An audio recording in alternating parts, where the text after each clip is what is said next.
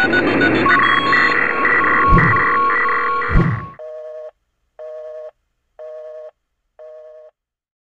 to another episode from Hakology, and I'm more than happy to say tonight we're probably going to start doing the best series of videos Hakology has done to date. We're going to start looking at electronics. You will need some things for this video. We're going to jump right in. We're going to get started right now. Okay, so you'll need some hard disk magnets, you will need some wire, you will need some little chocolate blocks or connectors or solder. You will also need a transformer. Take apart a transformer and keep all the components from in there. You'll find something like this that has two coils on it. Keep them both because we'll use them both eventually. Keep anything that looks like a capacitor or a diode and resistors. A little bit of Technic Lego, or possibly possibly a bike or some kind of wheel that spins round so you can spin your magnets pretty fast. Step one is acquire magnets, because magnets are critical to the next 4 videos. You can find magnets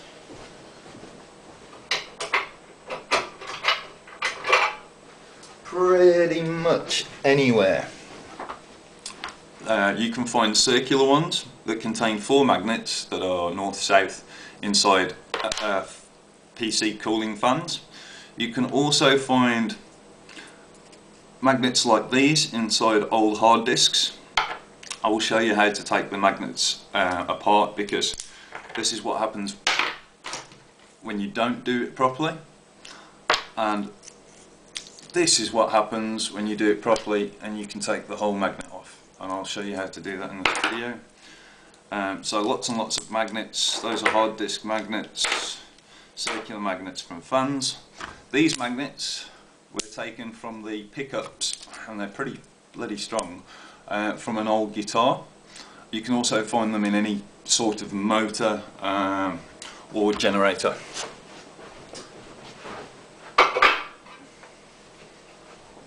Okay, so let's start.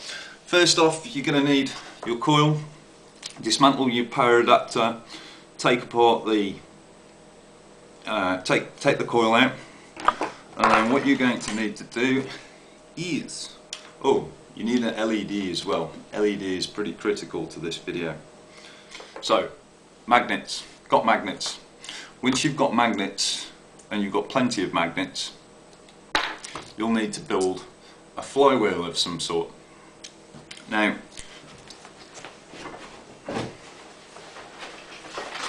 if you acquired your magnets from a hard disk drive, you should have something like this, which spins pretty well, but I've got no way of turning it at the moment. I thought about driving it off a little DC motor. So what I've got here is my flywheel, which is pretty shoddily put together, and all I've done is arrange the magnets in the flywheel with equally sized magnets opposing one another. So basically, because there's one underneath there and this one's different to that one, it won't sit properly on the top, so it's trying to push its way off. Okay, so arrange your magnets like this, space them equally so the wheel doesn't wobble when you spin it fast, and stick them down well, because you'll be spinning the wheel fast.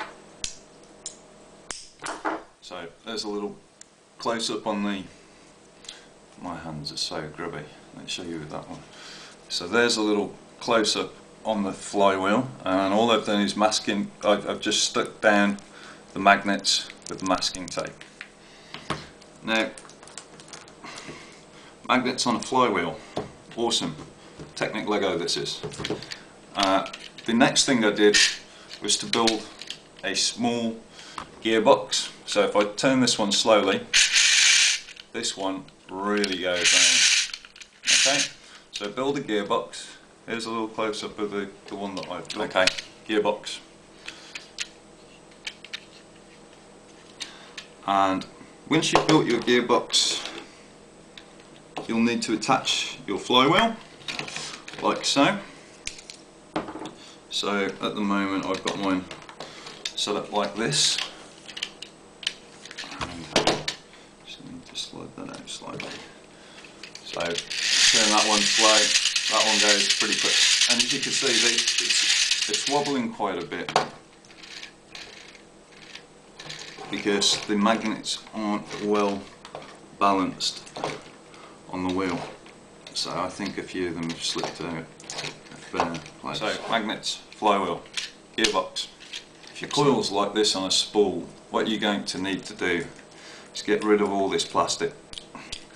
All the plastic that's surrounding the other spool, the actual spool of cable. And when you're doing this, just be really careful you don't the wires up going into the coil, because we need to use those. And unless you want to unwind the coil and recoil it, it's a lot of hassle. But we will be doing some of that in a future episode. So I'm just going to strip this down.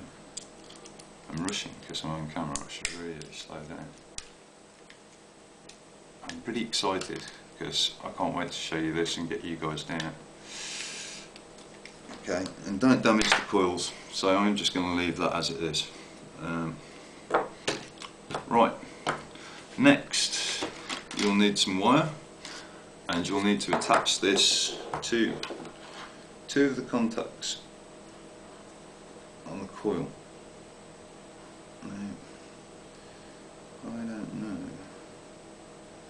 but I think one of the cables has come off the it may not have been attached in the first place, comrades. So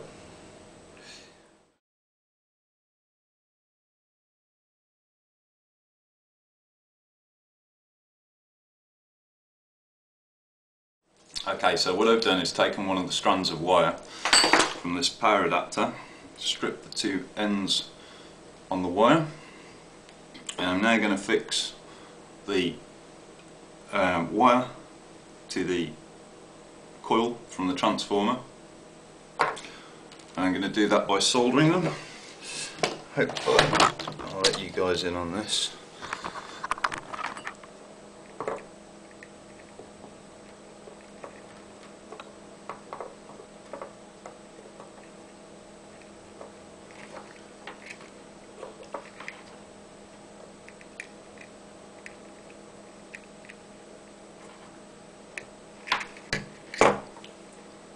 There we go, that wasn't too bad. I did use loads, but oh well. Okay, let's try and get it wide and shut. Okay, so get the soldering iron on the component. Oh, not on the bulb, on the component. Try and heat the cable up a little, and just what you've got to do is touch the solder on from the top. It should just melt straight onto the component and not onto the soldering iron, and you shouldn't be dragging the solder onto the cable. It should just be flowing on there itself.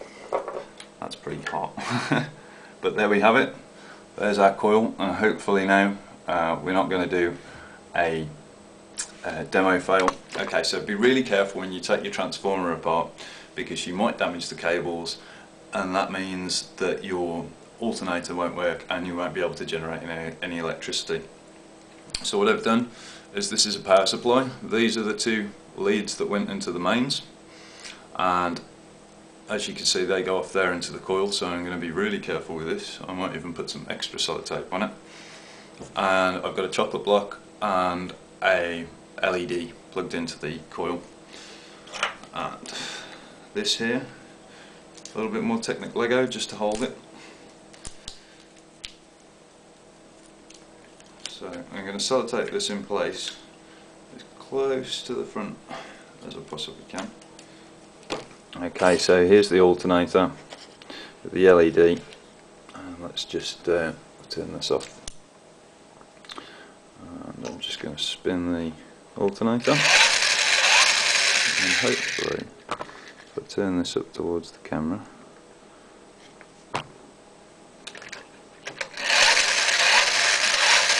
See, we've got the LED turning on and off, and you can give yourself a pat on the back, knowing full well you've just made your first alternator. And we're going to be working on developing this over the next few episodes, so try and get yourself one of these working. Right, that was AC power generation. I hope you've enjoyed tonight's episode of Hakology. We'll be doing some more really cool projects. This is the basis for the next few videos, so get making one and have fun hacking. Enjoy. We'll be back soon. Don't forget to check out theauthorthis.com, and peace.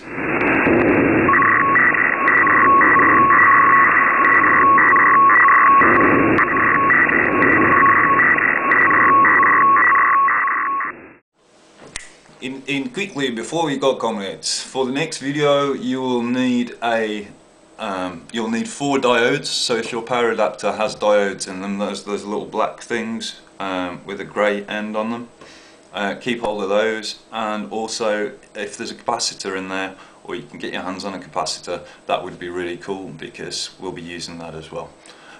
Peace, see you soon.